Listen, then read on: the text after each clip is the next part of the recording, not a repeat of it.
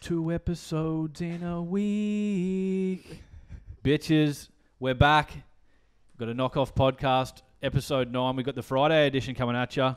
Threw down Wednesday. Here we are again. You know we're hungry for it.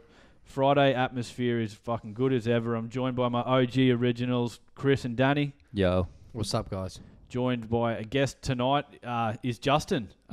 Justin's driven up from the Gold Coast, had an absolute pain in his balls with the traffic, but he's made it. Yes, pain in my nose. He's been Brisbane traffic just shining once again. Mate, Cheers for having me on. That traffic No is an absolute pain in the ass, though. I can remember when I used to live at the Gold Coast at Surfers, and just having to commute with that traffic is absolutely brutal. Regardless of whether you're going down or you're going back, it's just shit everywhere. This is the Traffic and Weather Podcast coming to you live from the Julius Street Studios. Yeah, it's not fun. We've got a sunny 27 today in Brisbane, it was humid as Australia. shit today. There's meant to be storms tomorrow as well, but and yeah, look. Storming for the What's the game on tonight? finals, bruh. Finals fever has arrived. It feels good. There's so much shit going on, whether you're an AFL fan, NRL fan, rugby fan. We got a test match in Brisbane tomorrow night. We got the Broncos Titans kicking off the NRL finals tonight live from Suncorp Stadium. Who wins and why, Dan? I reckon the Bronx take it out. I just think, the Titans have had a sketchy season. Like, they got a boost with Hayne, but Broncos have also not had the best season, but they've found some form in the latter parts of the season, and I think Bennett's sort of starting to steer them in the right direction for finals. They got that experience in the team, you know, so they always and with Bennett there, so I think they'll keep a cool head and get it done. That's it. Broncos seem to have a bit of a state of origin hangover there after that finish. There was that little lull of about 4 or 5 weeks, so they really couldn't get their There's shit a certain together. point you got to stop blaming it though. Like, You just dead get on right, with the and season. And they have over the last month. They've really turned it on. Like they beat the Storm in Melbourne, and the Storm are minor premiers. And you thought, here we go, they're back. So it's one of those things. I think they'll get it done tonight and progress into the following week. But straight off the top, I'm excited for the footy, but you know what I'm excited for too is UFC 203 Sunday, shit. straight out of Cleveland. Shit. Yeah. Absolutely. That's definitely going to be a big one, man. Like, I only actually sort of started familiarising myself with who's on that card today. And It's badass, yeah. Oh, it's legit. Yeah. Yeah, it's real legit. I'm going out on a limb straight up. I think we got a new heavyweight champion. I think so as well. I think it's Alistair's time. The last couple of fights that we've seen him in is just... He's looked in good form, hey? Man, Yeah. and he's there. His mental game looks like, you know, he's a well-decorated fighter.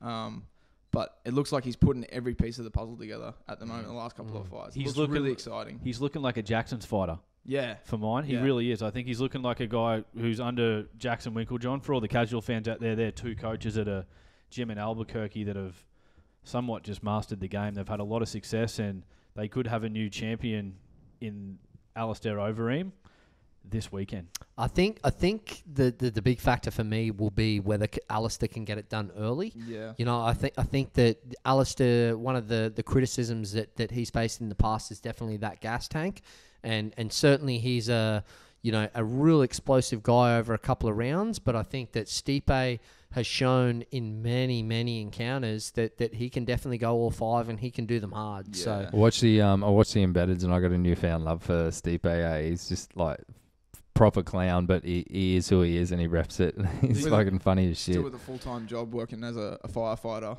and you know, just a down-to-earth sort of guy. Yeah, you got to true. love that. Yeah. He's not. Yeah. There doesn't seem to be an ego on the guy. As you say, he gets up, he juggles being UFC world heavyweight champion with working as a firefighter. I'm world champ. I'm the world champ. When he knocked out Fabricio Verdum to win the heavyweight title, I don't think I've ever seen a person full of more adrenaline more in my G'd life. up in my life. In Brazil, he starched him via KO in the first round, fairly early on too. Fabricio Yeah. seemed to just chase him a little bit in that fight, and Stipe was good enough to put him away. But for mine, Stipe fighting at home in Cleveland in his first title defense, that can be a blessing and a curse sometimes for fighters. The nerves, yeah. You're dead right, Justin, like the nervous and the expectation. So it'll be interesting to see if he can, in fact, rise above that. But Alistair Overeem, if we're talking a stand-up fight, this guy is a K1 world champion. Yeah, So They And don't come any more decorated at striking than Alistair Overeem. that's right. We're for looking sure. at It's just as a kind of a side to Alistair Overeem. He's an interesting case, man. Like pre and post testosterone replacement therapy, and you can physically or visually see a difference in his physique 100%. noticeably.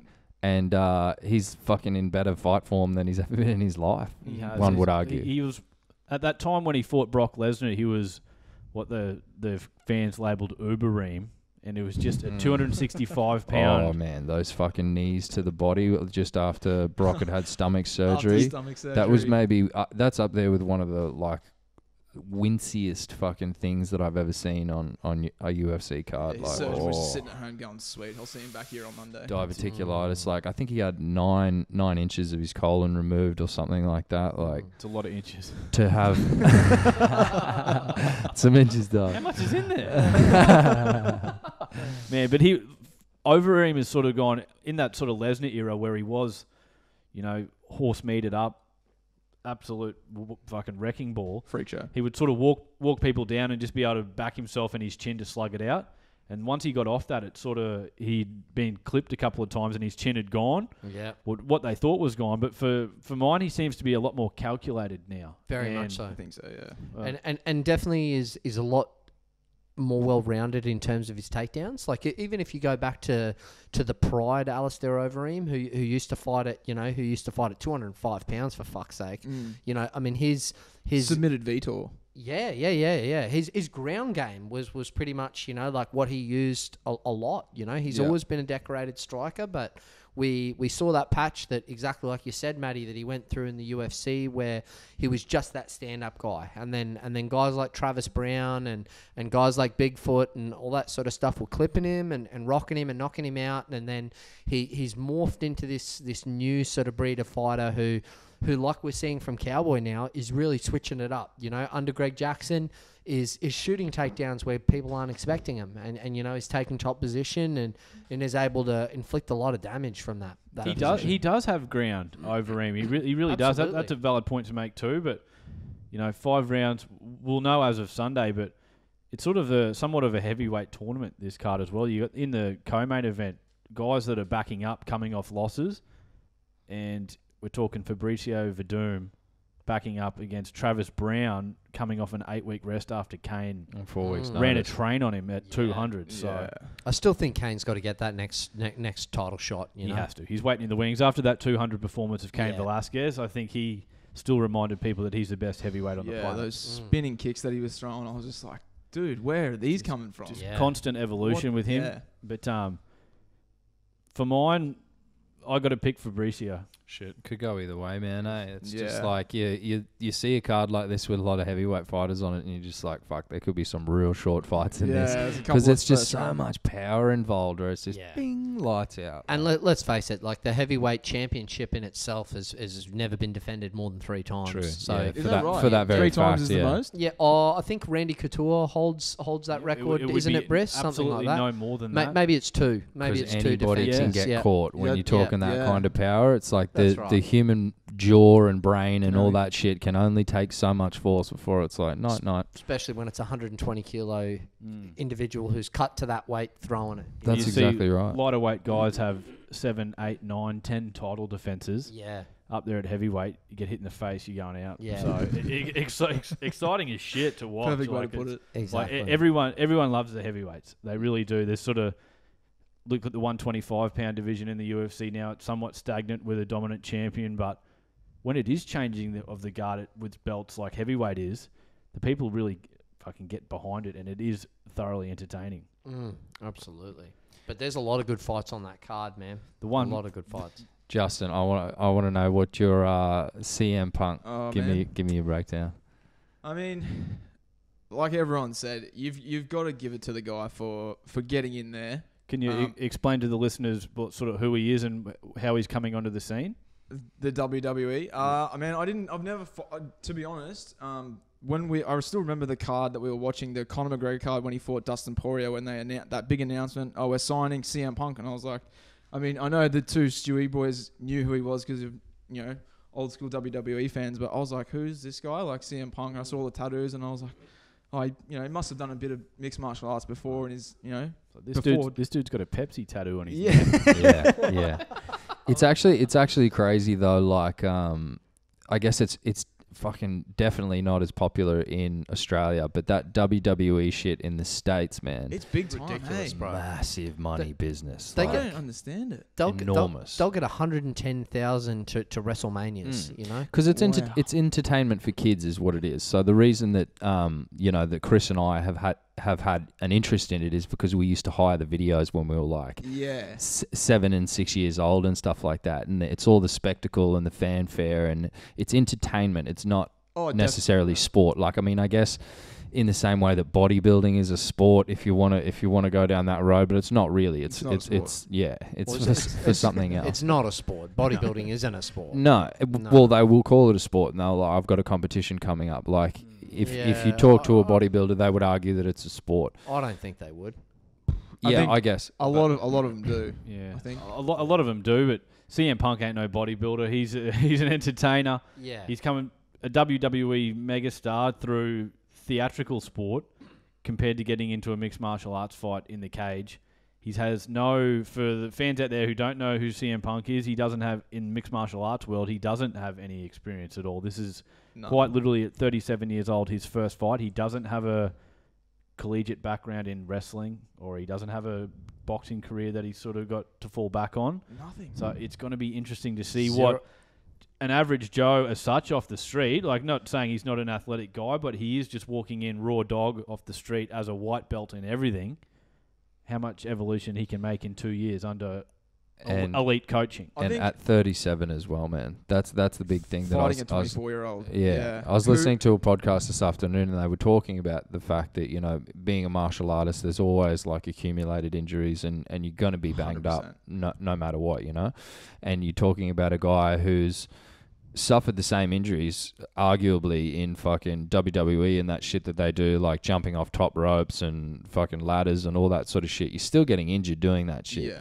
And it takes a toll on the body. And for him to, then transition to this mixed martial arts career as a 37-year-old, and you saw on that the Evolution of Punk series that's like meant to hype his fight up, he fucking had to have shoulder surgery like halfway through this 2-year preparation and stuff like that. Like, to be honest, got a proper injury. I think that was a little bit of a godsend for him. I think if he had fought like within that first year, it would have been like, oh man, what have I got myself into? But with a bit of reassessment and time under Duke Rufus, that, the expertise under him, who's also Anthony Pettis' coach, the ex-lightweight champion, he's really put him in perspective and said, like, look, I'm not going to let you fight for another year. Like, has told him, like, we're going to be covering at least these bases.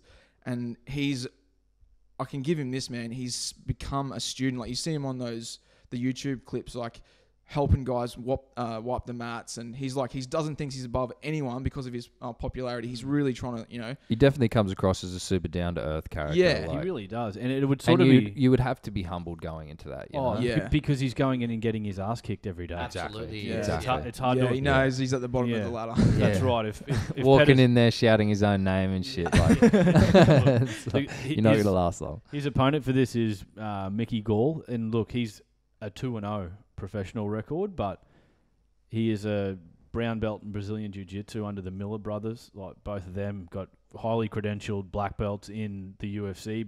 Plenty of experience for both of those guys. So he's had elite coaching for a hell of a long time. And His grappling is no joke too. He just he went to points with Gordon Ryan, who's the EBI middleweight champion at the moment, or was. So he's under John Danaher as well, like a really world level guy, and went to points with him. Neither of them could submit each other. So wow, so the level of his grappling, at least, and you saw in that first fight that he had the guy that he submitted in like a minute or something. Michael Jackson. Yeah, Michael Jackson. Michael Jackson. Moonwalk all your ass, man. But you can understand when you watch how guys roll and you watch how guys move and all that sort of stuff, and you watch that initial fight that he had with Michael Jackson, and you watch how slickly some people take the back and how Just some the people roll transitions, yeah. the transitions, and you know that what level people are at, you know, Yeah. and he's definitely legit on the ground, you know, and throws bombs as well. Let's go on record. Does Mickey Gall win, and does CM Punk get out of the first round? Are you going to put your balls on the line with an outrageous suggestion now that well, you're 2-0? Yeah. I'm 2-0 going into this, listeners. As you know, like Call it by Darce choke at a minute 55. Yeah. It'll be Toe hold. I'm a platter. Like Call the combination that it Gall- ends with. It'll be body, head. yeah, Gall will get badly hurt, and then we'll just pull out a flying triangle. Like, it's like fucking historic. But no, Sports almanac. I'm gonna say I'm gonna go on the record here. This is for me to go for the hat trick. I'm fucking putting my nutsack out on the laptop in front of me. Yeah, man. Put that shit away. That's fucking Mickey Gall. disgusting. Yeah, Need to get some hair removal cream on Yeah, that yeah, beanbag, mate. you cleaned that rash up a little bit Some too. nads, Anyway, mate. Yeah. What do you reckon this is? Mate, it feels feels hard. It's almost furrish. Like it's Mickey Gall chokes him out by a rear naked choke inside the first 3 minutes. I think that's That's very... Shit. Wow. Shit. Yeah. I'll go on record and say that. Man, I gotta be honest. Like, I don't, profess to know the ins and outs of martial arts and what defines a good martial artist by watching their tape in the gym and stuff like that. Yeah. But watching CM Punk in his promo videos leading up, like, it looks like I'm in there trying to learn. Basically, I think they would have kept a And lot that's of not a things... compliment. I think they would have kept a lot of things close to heart coming up to it. Like, You're right. when you're was right. the last time, like, I think I watched the first 2 of those CM videos, and they were from like early 2015. So Yeah. if you have the time and the money to work with Duke Rufus every day for a year, you're gonna improve, man. And he's a dedicated guy. So I think his skill level is definitely going to be, and they're going to have a good game plan to go in there with. Like, don't go in there and try and knock him out in the first round. Like, it's going to be a humiliation if he gets done in the first round. If he gets punked in the first round. Yeah. CM Punk Showtime kick knockout, like just off the cage, like Not gonna Anthony happen, Pettis, like just ding ding ding. But no. Problem is, I guess, with game plans, with someone who has 0 amateur fights and 0 professional fights and all that sort of stuff, is it would be extremely tricky for a martial artist to stick to a game plan when they've never followed a game plan before. 100%. So they've never known what it's like to be clipped and hurt, or to be taken down and being controlled, and all those sort of different dynamics that a fight can potentially take you to. And then obviously you've got to react in that situation, because you can't draw on any previous experience that you've had from being in that situation. That's right. You know what's another interesting angle to think about it, though, is that CM Punk, coming from the WWE background, is more than comfortable performing in front of a giant fucking audience. Sure. That is one Mickey thing. Gall, Yeah. has he performed under the big lights yet? Only on the one card that he fought Jackson on, and that was on the first. That's right. Was on Fight Pass, so it wouldn't have been a Yeah. capacity building. It would have been like, but get out there, kid. Like, would they? Do you reckon fighters like on the undercard would get to choose their music still and stuff? Or they just played? 100%. most Oh, of definitely. course. They would, but in terms of the crowd, the American crowd arrive around main card time. It Yeah, progressively fills up. Where Yeah, everybody's out having a beer in the that's fucking right, yeah, garden in the casino and all that type of thing. But I can't help but think Mickey gets it done. Like, Yeah. I think that is something that a lot of people do look past, is the spotlight. Once you walk out there and you are in front of that other person and everyone's out of the cage, the cameras are gone, and it's like, Yeah. doosh, fuck, all right, we're here. This is about to happen. Who's to say that Mickey Gall doesn't drop the ball and make a silly mistake? It happens. That's the beauty of fighting. And you guys have said it before. Anything can happen. And if you make one mistake, man, it doesn't matter if the guy's had 10 years experience or 1 year experience. If he throws a punch and gets lucky, you could go out, and that could happen. from a marketing point of view, they copped a lot of heat when they first signed him. Like, guy with a 0 records just walking straight into the UFC, but of all the fights we've touched on, we've got a UFC heavyweight title fight. You can almost break this one down the most because it's got the most intriguing questions. So they've bought in a celebrity that's doing it, and he's got that draw power from the casual fan as well. So I say hats off to him. And let's be honest, man, that's honestly why you become a fan of an organization, is because of their entertainment value. Yeah. And the UFC has everybody hooked with these embedded series, with the the extracurricular media that they put out, versus Bellator. You might, if you're up late on a Friday night and it's on TV, you might watch a couple of fights on Bellator, or if MVP's fighting or something like. I think it's a different sort of freak fight, but it seems like the more marketability type of fight. Where Bellator over there, they're doing the Royce Gracie versus Frank 7 and shit like that. Like over there, it feels like they've fought for so many fucking times, those guys. But this one's a different way of doing it, but equally as successful. And not to get off track in the slightest, but now that Bellator have signed Rory, you mentioned MVP versus Rory McDonald. That's a big fucking fight. Needs to fucking happen. Michael Venom Page. They absolutely need to do that fight. That MVP. I've been, not to sort of toot my own horn here, but I've been fucking rapping that dude for years now. Like, is he the current champion over there? No, he's definitely not. He's riding a 5 or a 6 fight win streak, I think. His now. last fight was like a devastating performance. He beat Cyborg. Yeah. Explain that to people who haven't listened, if they can find it online. Anybody who hasn't seen that, there's a guy who there's another lady who's fighting in the UFC called Cyborg, who actually used to be partners with this Cyborg, just to confuse the living fuck out of you. Yeah. But, hey honey. Hey Cyborg. Hey Cyborg. Yeah. Hey honey. Cyborg. Hey honey. Let's fuck share a me, nickname. Cyborg. Let's share fucking you, Cyborg. But yeah. So anyway, MVP caught him with a flying knee and absolutely caved in his skull to the point where it had to get reconstructed. His forehead looked like he'd been hit really hard in the face with a baseball, and it's quite literally caved his head. It was probably one of the most sickening injuries that I've ever seen, and the most gross thing about it was the X-ray, like the MRI scan that you saw. His forehead skull had just been caved in the shape of a knee. It was just fucking terrifying. I showed my girlfriend, and like, as you know, she works in the emergency department, and she was like, "Is he dead?" Like, she thought he was dead. Yeah. Wow. That's because that potential right there.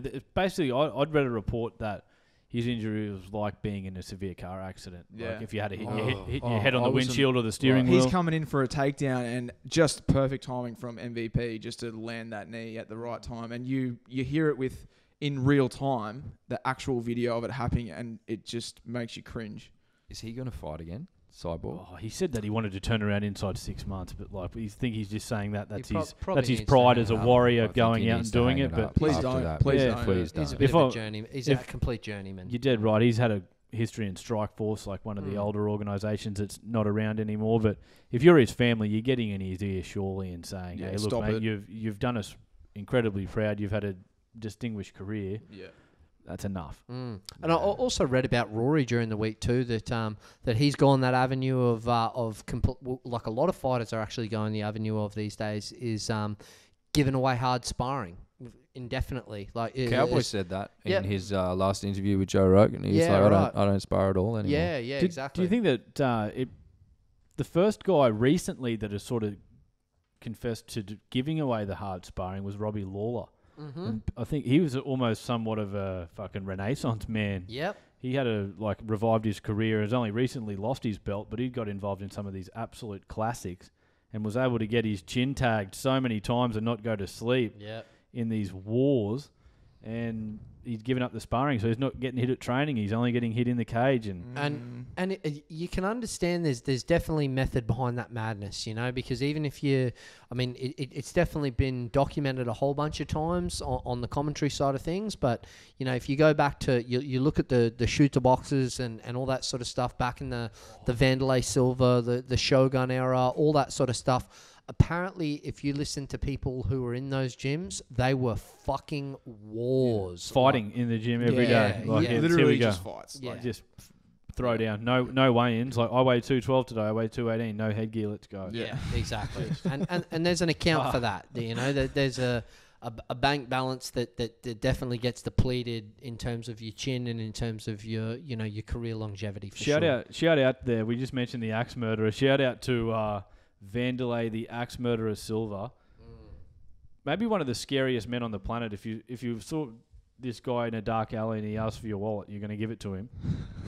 I tell you, And And then everything else. He was. I had the pleasure of meeting him in the McCarran Airport in Las Vegas, he was an absolute gentleman. I remember we come up the escalator like flying out. I'd just been in Vegas with my parents of all people, and they're doing some travel around at the time, so I went and met them in Las Vegas. Go up the escalator, go in. I thought, I've got some time to kill. I'll go buy a magazine or something just to read in the lounge. Walk up and I see a guy just reading magazines. Come up from behind him, and Vanderlei has this really distinguishable tribal tattoo on the back of this bald head that is just straight caveman spec. Just put your hand on his ass cheek. Yeah. So I go up, fondle his gooch. Yeah. And just sucked his earlobe. How quickly do you reckon you'd be asleep? I see this tattoo on the back of the... Yeah, I don't reckon you'd actually get lips to lobe. No. You'd get close and he'd feel your breath, and then he'd just turn around and spinning back elbow. You wouldn't even know what happened. You'd be like, "Fuck, what happened?" See no reaction. Never Tried forget, to man. suck on Vanderlei's earlobe in the Vegas airport. You'd be all over the MMA forums and nothing else. He'd also be some up on fucking dickhead fan today. He'd be on a manslaughter charge at the same time. Like I didn't mean to kill him, but he killed me. But I end up. So I see walking up to the magazines, and this guy with a big bald head with this tattoo. I thought, that can only be one person in this town, Las Vegas, fight capital of the world. Lo and behold, it was, and he just sort of parked myself a couple of feet away from him, waited for him to turn around, and just sort of locked eyes with him. I just went, Vanderlei Silva, sort of put my hands together like I was praying almost. He's completely starstruck. He's Brazilian. He'll understand. Absolutely. Yeah. He loves God. And we knelt down and prayed together.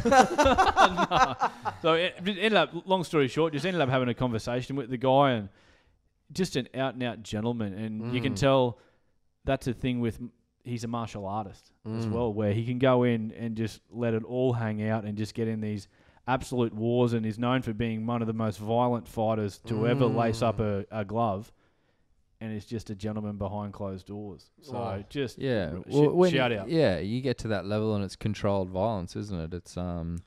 It's like a profession for these guys, so it's not necessarily something that's so aggressive for them, so they don't need to be a fucking psycho at the pub or completely unapproachable. Yeah, they have that release, like they're sparring and they're getting that like innate human desire to like be violent out in a setting where it's safe and glorified. And glorified. Woo, yeah. Get him. Knocked his ass out. Get him, yeah. Starched him. Yeah, I guess that's where the line between the sort of purest martial artist philosophy or standpoint mixes with a big business shit like UFC, and it's sort of, a few of those martial arts values, you would argue, kind of go by the wayside. Just headbutted the fucking microphone there. Sorry if you're in noise cancelling headphones and just hear this dung. It's just my headphone on the mic. Just Brycey getting his innate human aggression out against the microphone. Talking about Vanderlei, the blood's pumping. It definitely depends on the type of fighter it is too, though. I think that if you get a goal like Vanderlei, and certainly it's been talked about before that there's certain fighters that you can watch that bite down on your mouth guard. Yeah, and he is that guy. You go back and you watch that was gangster. his pride fights and even anybody who wants a really good fight to watch of Vanderlei's is go back and watch his fucking fight with Chuck in the UFC, which is just an absolute brawl of dudes standing a fist fight in a phone booth of guys just unloading, who both have knockout power, but neither one went out. They went all three. That was criminal that fight happened at that time where non-title fights, main events were 3 rounds. Yeah, definitely. Those two let it all hang out for 15 minutes, and there was potential for that to go 25. Oh, absolutely. Imagine throwing another 10 minutes into that brawl, but an instant classic. And that was the absolute, the glory fight of the time, because that there was obviously that Pride era of they had just bought Vanderlei over from Pride into the UFC, and it was sort of like, like Vanderlei left Pride as the champion, Chuck was the champion of the UFC, and they had finally had the two top dogs that were getting pitted off against each other, and they didn't disappoint. You No, know, like they absolutely threw Who's the down toughest kid in the every sense of schoolyard? word. Yeah. It was, Yeah. absolutely. And 205 was such a blue ribbon weight class at that was. point in time. You know what I was. mean? Now it's look. I'm Top going to five. say that the athletes are probably better. Like some of the 205ers that we have now would run a train on some of those guys from that era. I dare say, in terms of imagine a Alexander Gustafsson versus Chuck Liddell. Like that. That's a different fight these days. Absolutely. Yeah. But say like prime both guys, like the Gustafsson at Fort Jones versus the Chuck that. Well, wasn't beat Chuck Randy Chuck or- Liddell was all over social media not long ago saying he would knock John Jones out, Yeah, and I was know. like, That's- That, Is that, that they've a- had beef for ages. They They have, really yeah. have had beef for ages. Obviously, Chuck doesn't. It's well documented that Chuck doesn't like John Jones and, Yeah. and has He talked mu- a shitload of smack. You must about him. rub each other up the wrong way, or he said something behind closed doors that sort of baited him. But we're here hooking into the martial arts chat, and our guest tonight, Justin, is sort of started his own martial arts journey, and he's passionate. When he gets into things, he's passionate about it, and he seems to really fall in love with jiu-jitsu. love it. Yeah. Training out of the Gold Coast. Yeah, training under Jason Robig at Axis Jiu Jitsu down the coast. And won yourself the featherweight. Is it like, do they do it in belts? So is that the featherweight white belt? Featherweight title? white belt. Yep. Sick. Just went to Japan and competed at the Hickson Gracie Cup. So we went over there as a team, just with the academy, and competed over there. And yeah, it was the biggest stage I've ever sort of been on, and it was really exciting. Really, definitely an exciting moment in my life that I'll definitely never forget, and definitely want to go back, and has sort of sparked me to want to keep going with it. So you say you are training under the tutelage of black belt Jason Robig. Yes. For people at home that don't know him, in terms of Australian circles, he is just a super high credentialed black belt. Is that right? He is he has a black belt under Hickson and Cron Gracie, who if you know the Gracie family there's a lot of sort of the grandfather of jiu-jitsu is Helio Gracie, and his sons, he had 9 sons. The youngest, I think one of the youngest. Couldn't miss. Strong seed. Strong fucking seed. Good Brazilian seed. Yeah. Yeah. Strong. So he had 9 sons, taught them all jiu-jitsu, and that is named, that is like called Gracie Jiu. That's where Gracie Jiu-Jitsu comes from. Hoist Gracie was like basically in the family called the runt of the family, and he was the one that they chose to put into the UFC. Horion Gracie was one of their brothers who started the UFC and actually sold it on to the Fertitas. Oh, right. So they said the champion of the family, in the small circles, this is what I've heard from Jason, is that Hickson was the champion of the family. He would sort of like tap Hoist with one hand tied behind his back, easily. Jeez. Because the reason why they chose actually Hoist to go into the UFC was because he wasn't a big, athletic looking guy. He was a sort of unassuming guy, and they wanted to show jiu-jitsu in its for how technical it was, not for how you could just overwhelm a guy.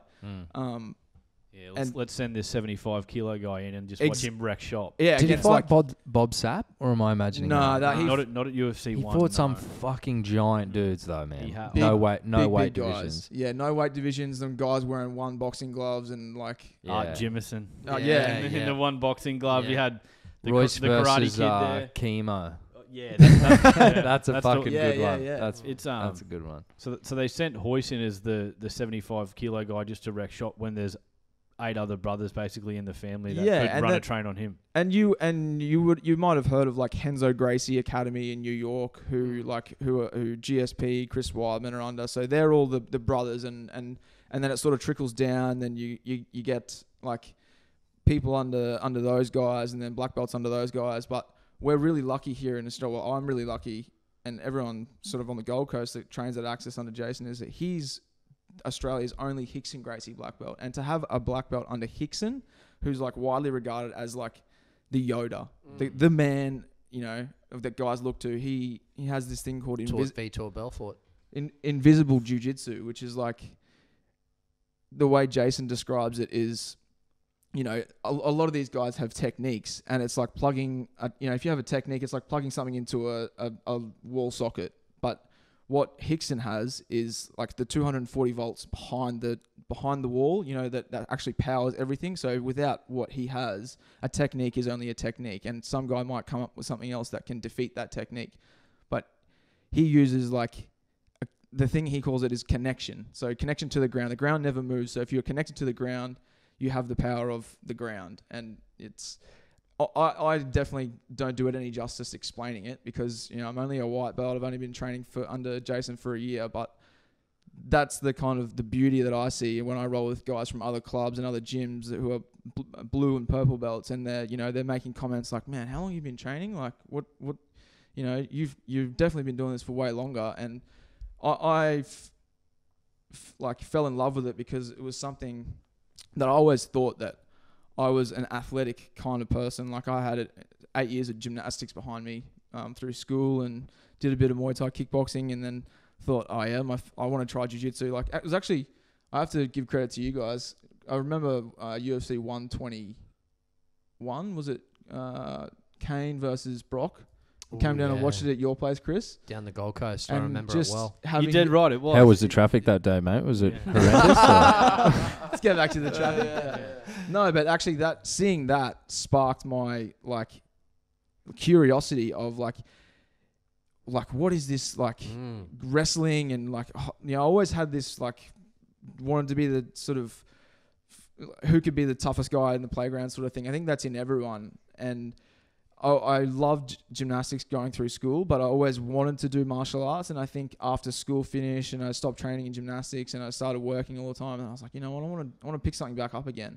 So I started doing a little bit of Muay Thai. I love that. But just with work and everything. And then as soon as I found jiu-jitsu, I was just like, it's just, I don't know. I just can't explain it. It's it seems like it's there's such an in-depth world in it, and just for people listening's reference, a couple of days before this podcast, Justin actually sent me a YouTube video of John Danaher, which is a really famous jiu-jitsu practitioner, and has worked with the likes of, you know, GSP and Matt Serra and all these guys who are sort of super high-level guys, and they all speak his praises to the nth degree. But to hear his description of basically like, if you've got, it's like problem solving is what it constantly is, and most problem solving, and he describes it like, if you've got, you know, a simple math problem that's like 752 divided by 13, that's a static problem. That's, you know, you do the math, you write the sums down to figure it out. Whereas jiu-jitsu is problem solving, and it's a dynamic problem. So whatever you're doing to solve the problem is forever changing, and it's dynamic. And it's like, to hear you sort of talk about, you know, these guys, you know, like for my reference, watching somebody like Joyce Gracie is like, holy shit, how did that guy do that? And then to think he's got 8 other brothers that can fucking like have their way with him, and he's the runt of the family, is fascinating. To think that there's these guys out there who are so in depth in all of those techniques and have dedicated essentially their entire lives to this thing. And it's just, you know, still, there's still enough in it that it's like it holds their interest for that period of their lifetime, where, you know, and they get this Yoda status from people. So Jason's the black belt down there. Have you, obviously he's in there teaching and mentoring. Do you get to roll with him as well? He's very select. I mean, he does roll occasionally. He is nursing a few injuries that he still has from his younger years. But he mainly will, like, when he's teaching a class, like, obviously when we're just doing a class, he will be the instructor. So he will, sometimes when we roll at the end, he'll, you know, be like, oh, you know, pick people out. And I've rolled with him twice in the year and 4 months that I've been training. And every time you're like, it's just a puzzle, man. It's like, okay, he sometimes he even will, like, he has a favorite choke that he does, and you're like, I know he's going to do that, and you can do everything you want to try and defend that, but he's still just like, lands it.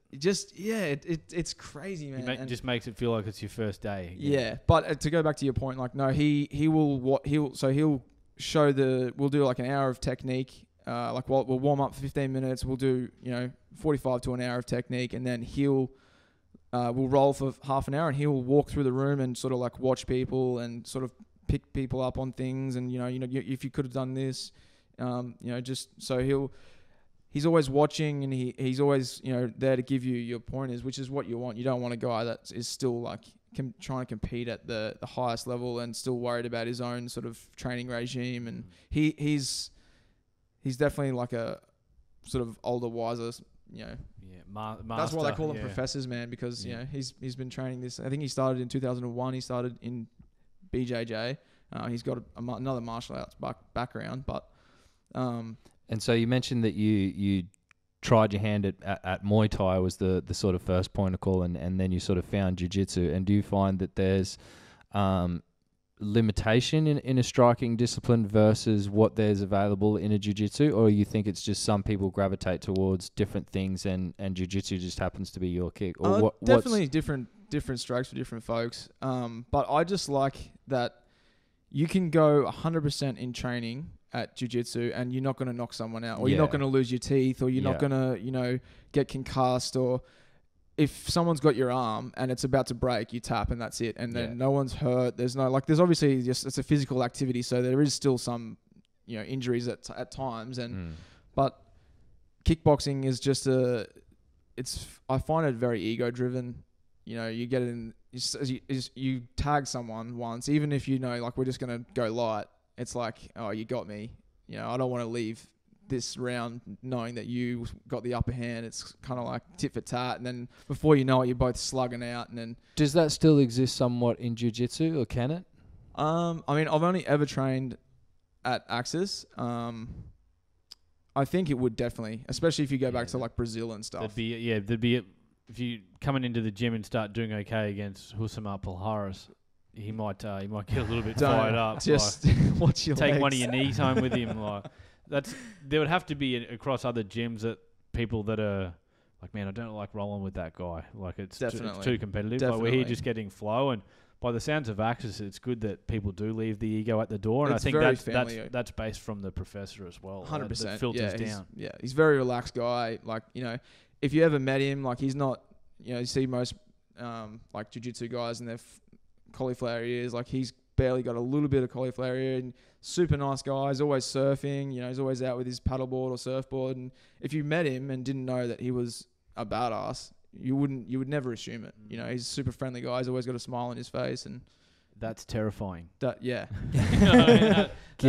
him a spray in traffic because he didn't move quick enough on the green light. That's it. Like wrong move, buddy.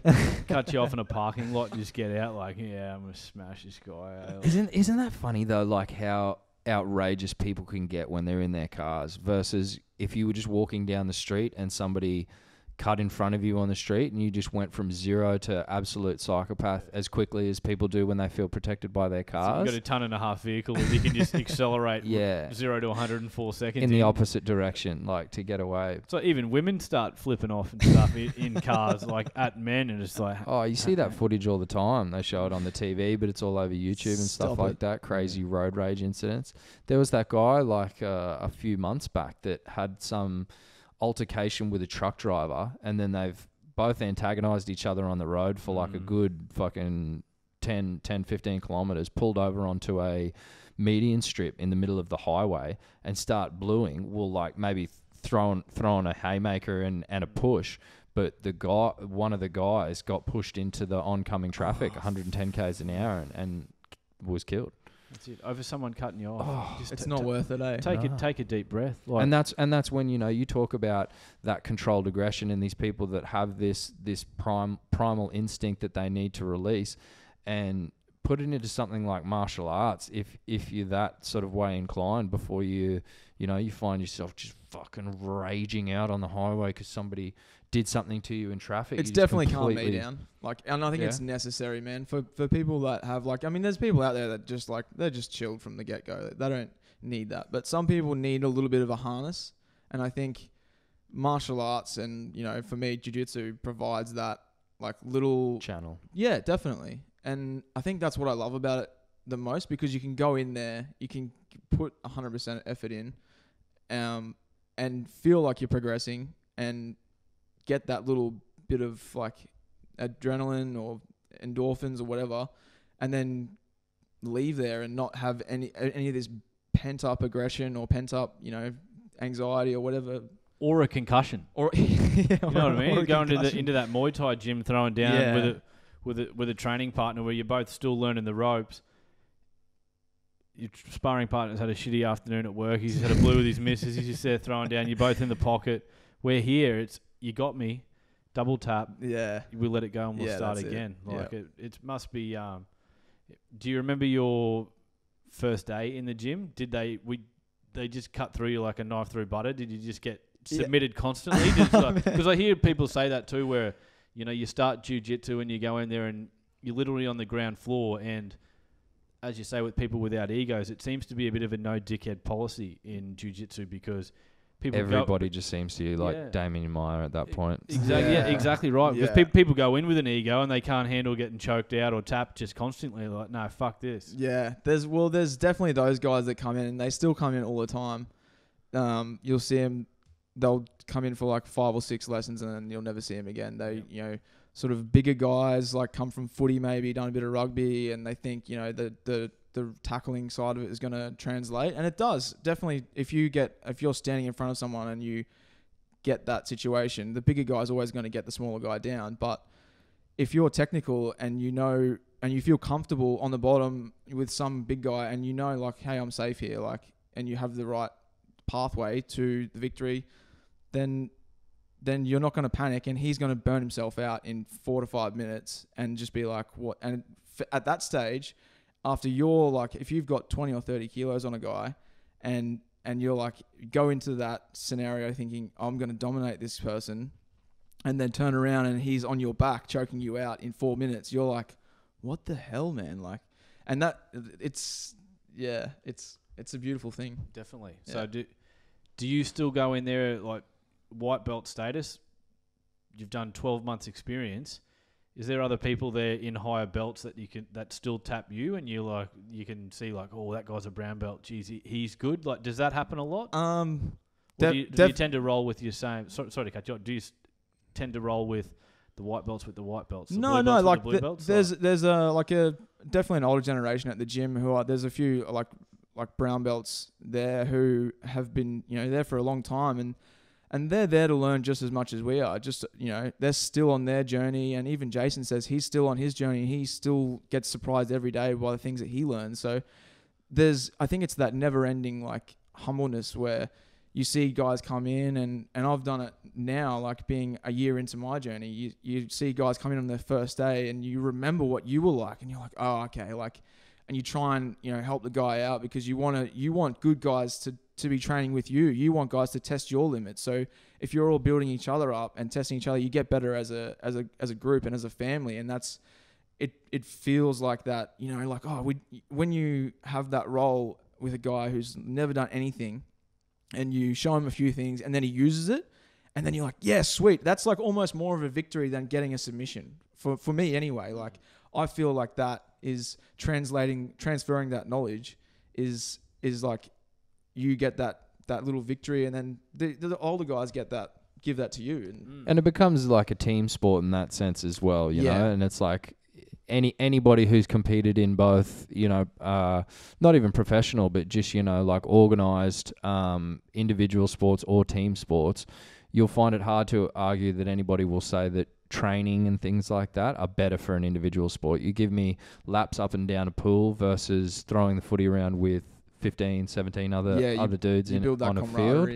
Different box of frogs altogether. Definitely, like, but gangbangs off the field together, like that brotherhood sort of thing. Like, well, yeah, allegedly. Just listen to that the podcast you did with Drew, and that was hearing him talk about flying all over the world. Drew Mitchell, ladies and gentlemen, for anybody.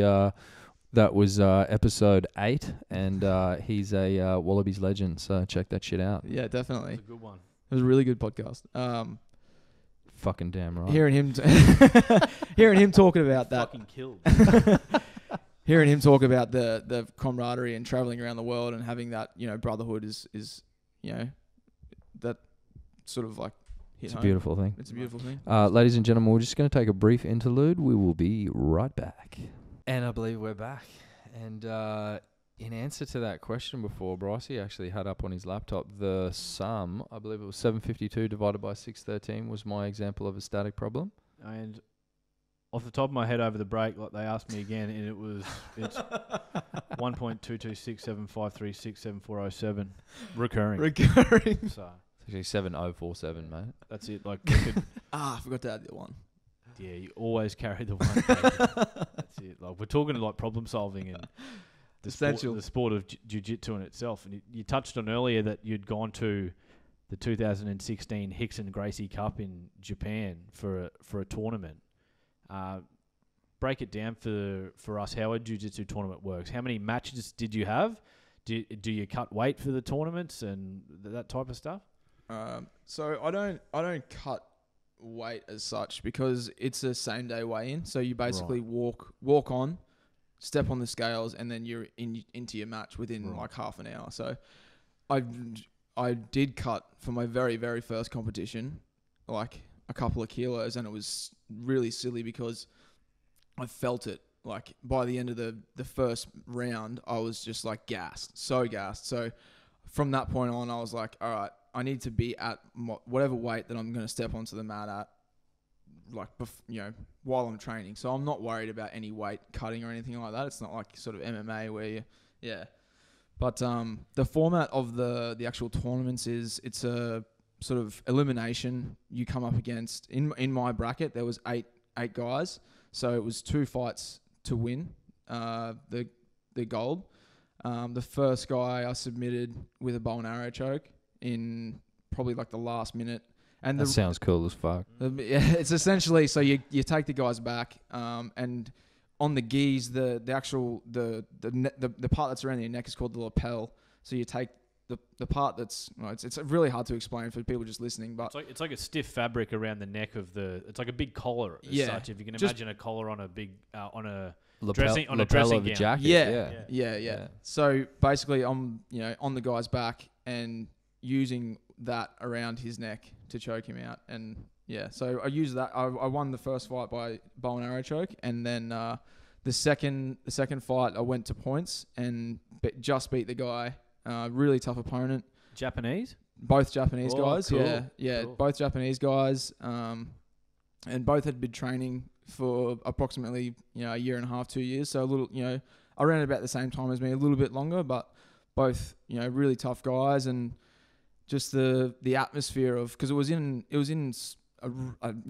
quite a big arena, Chiba Sports Arena in just outside of Tokyo, and it was awesome to be there. There was a couple of like celebrities there, in Huffer and Guy Mendez, who have won the world championships 4 and 6 times respectively.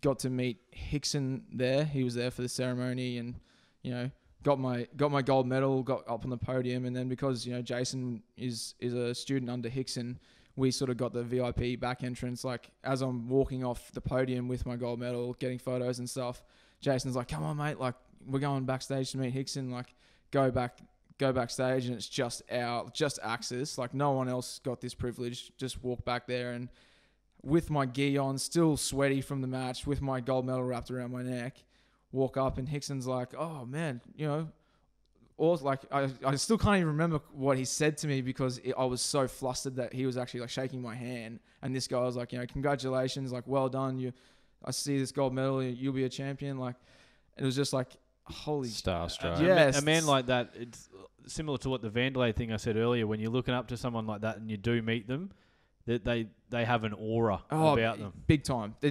That's what I could describe it as. It was an aura. It was just like, I don't know if you would, if someone who didn't know didn't know anything about jiu-jitsu, I think they would still look at this guy and still be like, man, there's something This about guy's got to be somebody. There's something about this guy. I think even with like celebrities and stuff, they'd be like, there's something about that human that's different from everyone else. Do you know Yeah, what I mean? whether it's the way they look or if you want to get deeper, like the energy that you can sense around people. Like I'm a firm believer in that shit. Like if somebody's pissed off at you in a room, you can feel that. You could shit. definitely feel it. 100%. Yeah. And so like you can tell when people are a formidable character, like a formidable human beings walking past you, like, oh shit, I'm feeling some fucking vibrations coming off this motherfucker. And especially in your instance with meeting a guy like him, having like him giving you a rap as well. Yeah. At the same time. Yeah, Like, hang on. How old would Henzo be now? Hickson. Hickson. He is 58. 58. Yeah. Yeah. Wow. And I got the privilege of actually staying in Japan a week after the competition, and he was holding a seminar. And so to break down a seminar for jiu-jitsu is like basically 3 hours of guys showing you techniques. But when you like for Hickson, he goes back to the basics, like shows you the fundamentals, and he tries to get into that connection that he talks about of like, okay, this is a fundamental theory that you can apply to any technique that you do. So whether you're doing, X guard, butterfly sweeps, if you're on your back, standing up, if you have this theory of this connection, you can apply it wherever you go. It's not just in jiu-jitsu. If you're picking up a bag of groceries, you can, that's essentially, it's that, what's the word I'm trying to look for is, Just choking out your groceries. Strangling your cucumber. You got your nutsack on your fucking laptop again there, bitch? Totally lost my train of thought. Nah, it happens to the It best. translates into all of life's little things, like not just athletics.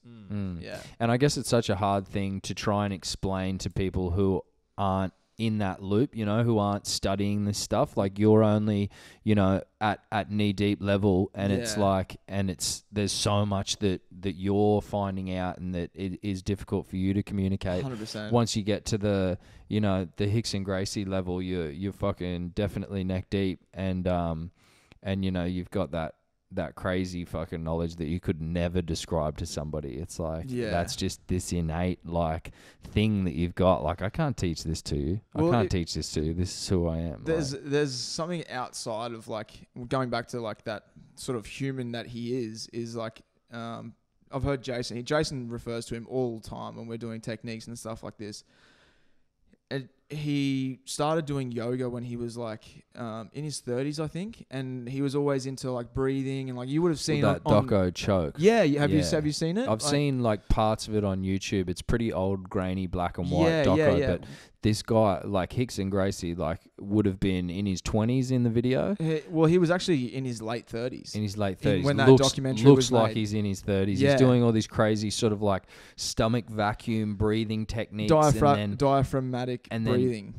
Can do the yoga pose where he's standing on one foot and the other foot is at a complete vertical, upright above his head. Just crazy dexterity of limbs. And that long ago too, like doing yoga before it was cool.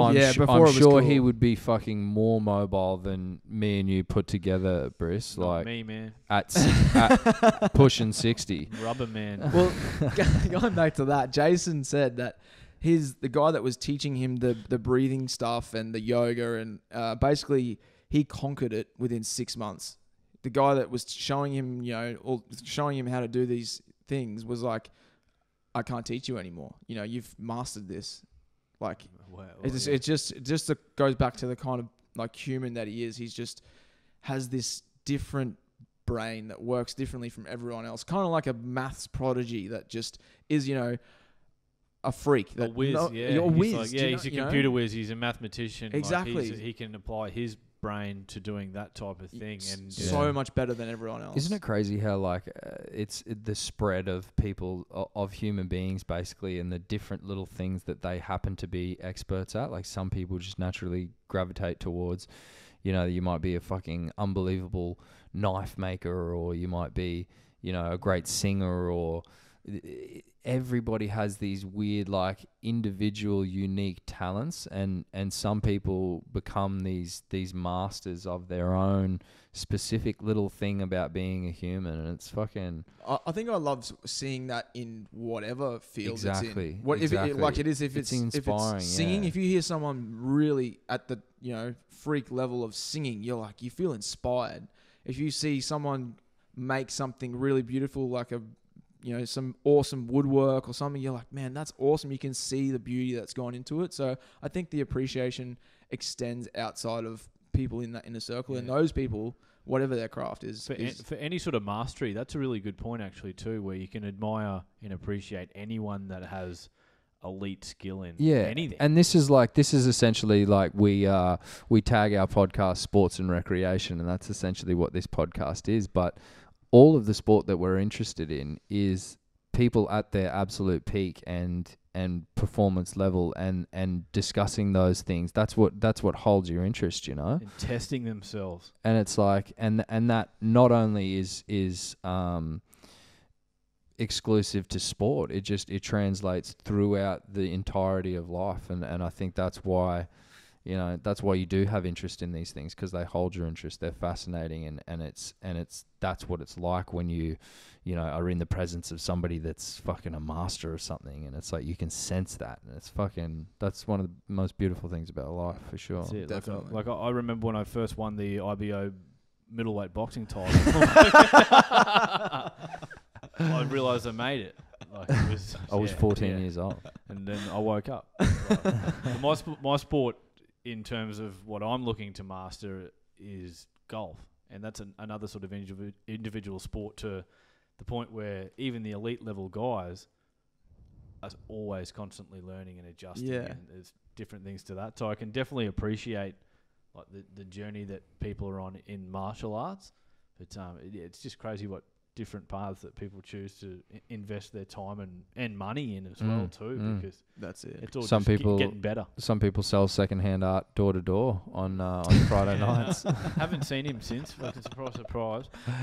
Probably In one of our earlier episodes, we had somebody interrupt a podcast midway through to sell a painting that they'd found on the street. You don't know that he found that on the street. He could have made that. It just happened to be curbside collection at the time too, man. I heard the episode, mate. Straight crackhead. Like, Yeah. No. Do you want to buy this painting? No. Yeah. Well, can you give me $20 anyway?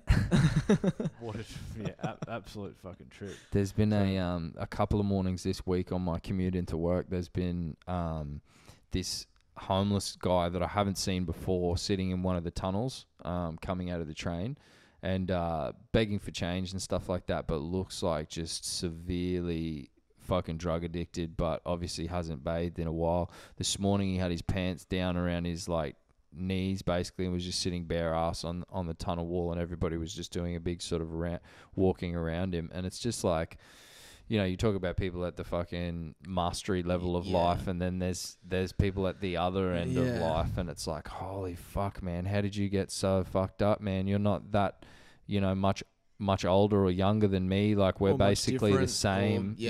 Core elements. We're the same. Couple of choices away from taking that turn or choices. I've seen the guy Dan's referring to, and just the look in this guy's eye, man. He's not all there, and just on loop every sort of 3 to 4 seconds, when it's a morning commute with thousands of people quite literally passing by this guy, and just on 5-second repeat, just got any change, got any change, got any change, like got any change, over and over again. It's a reality check at that time, like, seeing that at 7:20 in the morning when you're walking past, when you're off to try and like make a buck and stay afloat. You're complaining about going to work that day. You're like, fuck, I don't really want to go to work today. But then you're like, I mean, there's a few guys I see around the city. There's one who is like, I mean, I'm completely comfortable with my sexuality to say he's not actually a bad looking bloke. If you gave this guy a shave and a shower and stuff like that, he's like, our age and scrub up, about 30 years old, looks fairly, he's not overweight, he looks in good shape and all that sort of stuff. But a radius of, I want to say 15, 20 meters around him, you can smell him coming, man. Strongest fucking smell ever. And I'm like, dude, why don't you go home and have a fucking shower? Like, obviously that's an ignorant thing to say if you don't have a home, and people have all kinds of mental health circumstances and stuff like that that causes them to a lot of the times choose to be homeless. There's a quote that I heard when I was like a teenager that always stuck with me, that being homeless is not necessarily being houseless. A lot of people choose to be homeless, and it's like, that shit's out there, you know. It's just fucking, it's like that's the opposite end of the spectrum, and then you've got everything in between. Yeah. Got that solid mediocre range. Normally that's where I'm at, dog. That's where I'm at. the thing that Love me some mediocre. hit me with that middle ground, baby. I'm in the mean. Yeah, Walking down, shit's like- not too extreme here in the like, middle, Doing boys. stats this semester at uni, so I know what the mean means. The status quo, like walking down the tunnel at that time of the morning, though, it only caught me off guard because I swear to the listeners, it's a tunnel. The best part of, how long do you reckon it is, Danny? 80 meters or something. Yeah. When you walk out of the tunnel, 80% of the time when I'm doing it, it's a UFC walkout simulation that I'm doing with a song. But there's never any crowd when you come out of the tunnel. It's No. just garden. No, you visualize though. It's all You about the visualise sound. the crowd, It's man. all about Right. the sound. Visualisation. Yeah. The first time I heard you guys describe this, I was like, I've done this before. Yeah, I think everyone who's Oh, a yeah. fight fan has done Yeah, this. you have absolutely, like walking down the tunnel with that in there, and I even envisage like walking and raising my arms above my head and shit as I walk out, a la McGregor, like Yeah. just coming out with With the the flag, flag. draped over. Well, you you know, just like, you know what I used to do as a kid? I remember I started learning the guitar when I was 10 years old, and my guitar teacher used to say, it doesn't cost you anything to dream, so like dream as much as you want, sort of thing. And some deep shit. so he'd like encourage, like, you know, jumping around in the room with your tennis racket and shit like that, you know, pretending you could play. And so I fucking used to I love that. I used to love get- that. But Yeah. I used to get kids, super embarrassed, bro, because I would be in my room with Metallica playing and have the tennis racket out, and I would be visualizing tens of fucking thousands of people just listening to me soloing out. And then next thing, like, mum and dad will come in to tell me dinner's ready, and I would be mortified, man. It was just like, Dare to dream. Dare to dream. I was just Dare to about dream, yeah, listeners. beat That's me like to it. yeah, everyone has envisages of that, like if that's even a word, envisages. envisage. Envisage. It always trips me up, Yeah. that word. It's a shit word. Envisages. I think it's something that's like maybe lost in today's like younger society is, you know, just do it. Like just dream, and if you've got a dream, don't like beat it down with a stick, because if you work Yeah. like you Yeah. know, And that's the thing, like, it's like me being embarrassed as a fucking 10-year-old is basically self-doubt, and that's what human beings Yeah. constantly have. We constantly dream and have all this ambition and shit, but we're constantly racked with self-doubt, and we're like, we're always our own worst enemy in that sense. big, And I think big time. if you speak to people that are trying to get things done and that are trying to achieve things or whatever, it's a constant battle to conquer self-doubt. And I think that's, you know, if you can rationalize that and see it as just your own head noise, and it's really just you holding yourself back by doing that, that's part of, you know, achieving your dreams and shooting for shit or whatever. But yeah, that self-doubt's you a have- motherfucker, man. Do you have, like, talking about dreams and ambitions, and you've obviously found your passion, do you have dreams of becoming a black belt? Do you 100%, have man. intentions of sticking to the craft? 100%. Yeah, that's definitely.